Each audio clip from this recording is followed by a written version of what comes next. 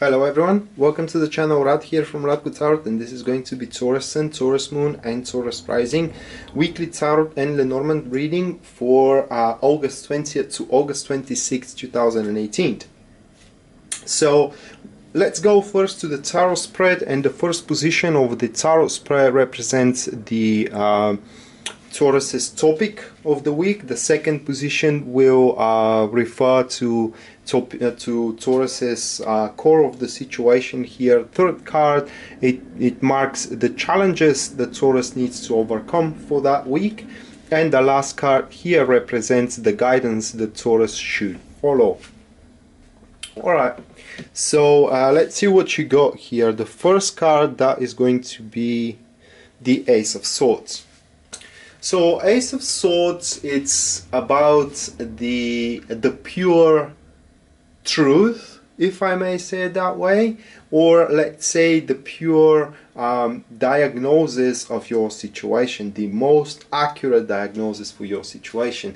And that's why the Ace of Swords usually refers to a lot of conversations, a lot of talking, and a lot of negotiations as well, either regarding your career or your relationship. This card here points that you have to place some sort of a new beginning or a new starting point, should I say that way. And that could happen only through negotiations and clear representation of what you're expecting to happen, how you're expecting it to happen, and you know what you expect from other people, you know how they are going to contribute for your well-being and for your situation in general.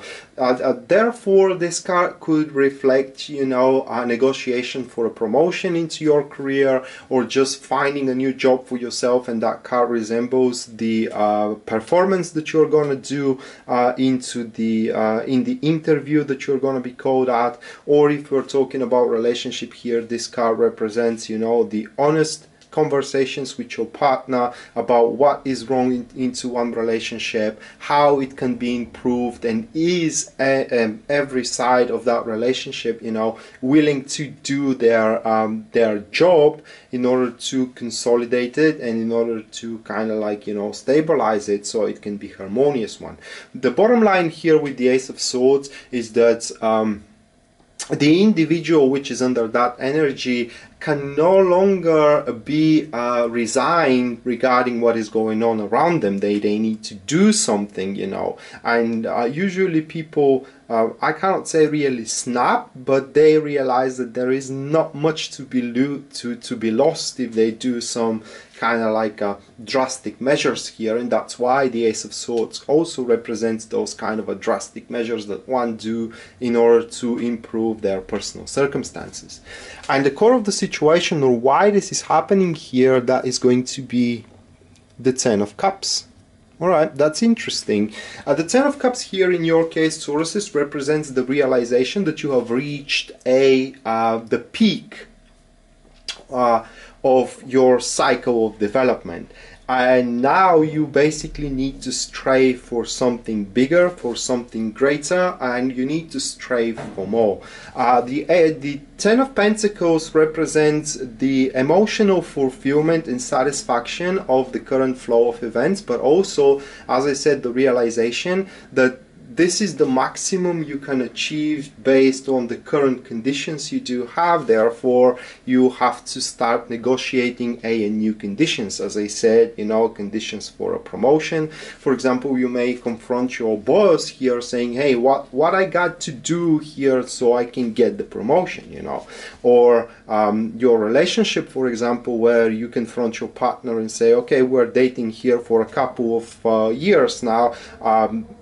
Are you even thinking about getting engaged with one another? You know, are you thinking even about marriage here? You know, what is your vision in general for us going forward with our relationship? This is about the Ten of Cups. It does represent that human nature that we do have, that we do possess, that we always want more. No matter how much we got right now, we always want more. We always want to improve what we do have. We always want to add versatility into our daily routine, into our code of conduct, you know, into our being in general.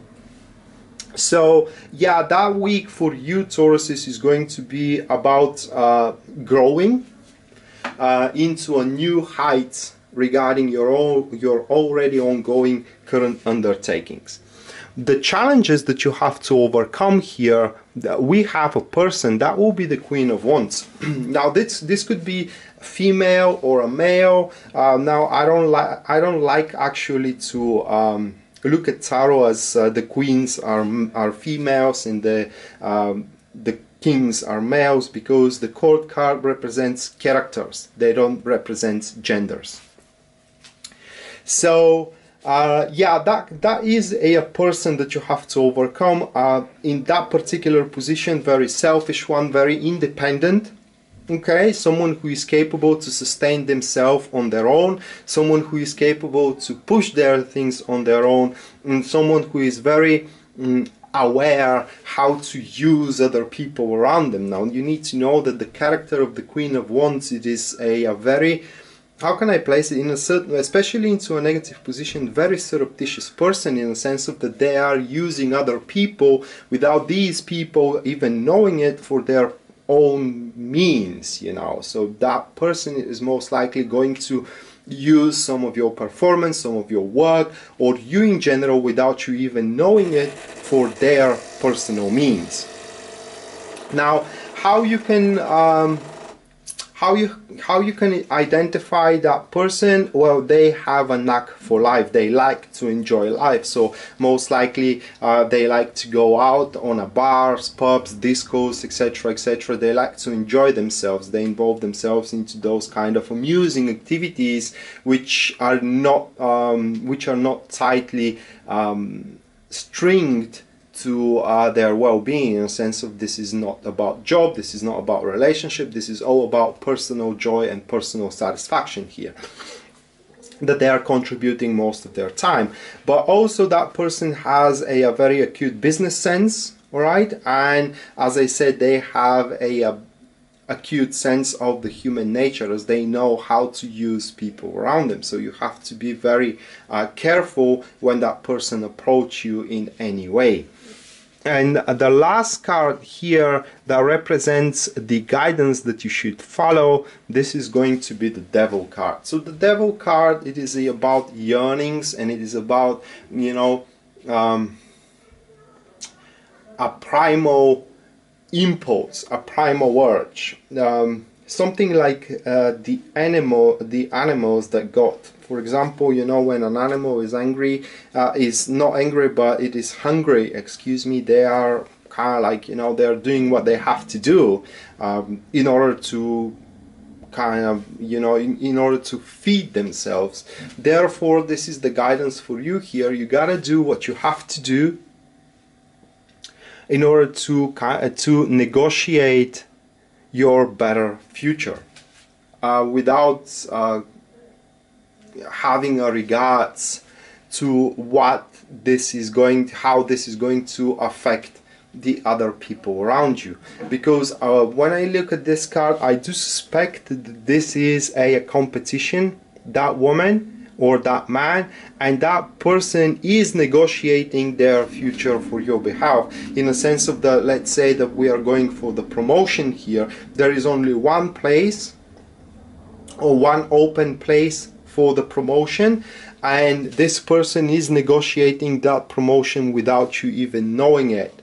And that's why you have to do what you gotta do here in order to get the place, but you negotiating it even harder, you know, even being more pushy, more bruising upon your boss, let's say, and in general more tenacious. Now the devil card is a card of a great power that ones have based on their primal instincts and based on their primal urges here. It's about the hunger, as I said, a hunger for money, a hunger for love, for example, a hunger for well-being. And when one channels that energy correctly, then one is capable to achieve great things.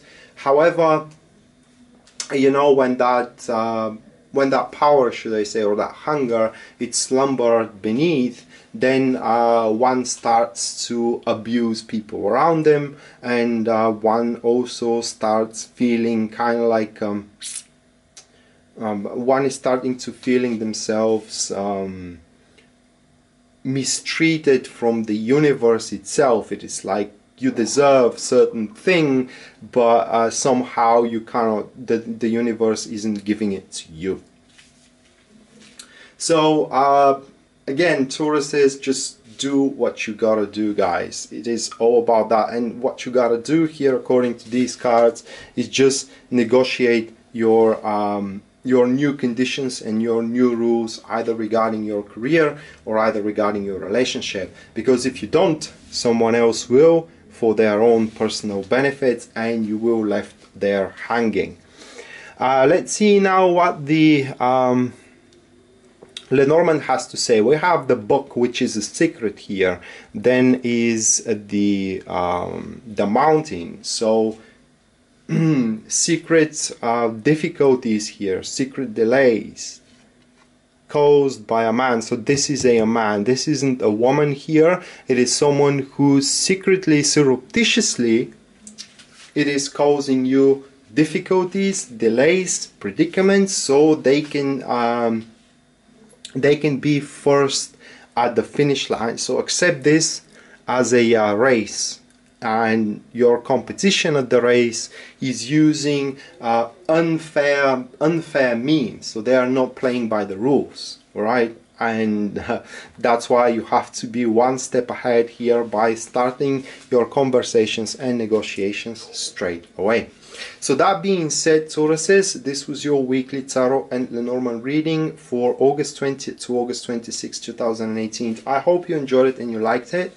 And in case you're interested in a private reading with me, everything you need to know about it will be listed down there in the description of this video. Rad signing out now. See you next time. Bye.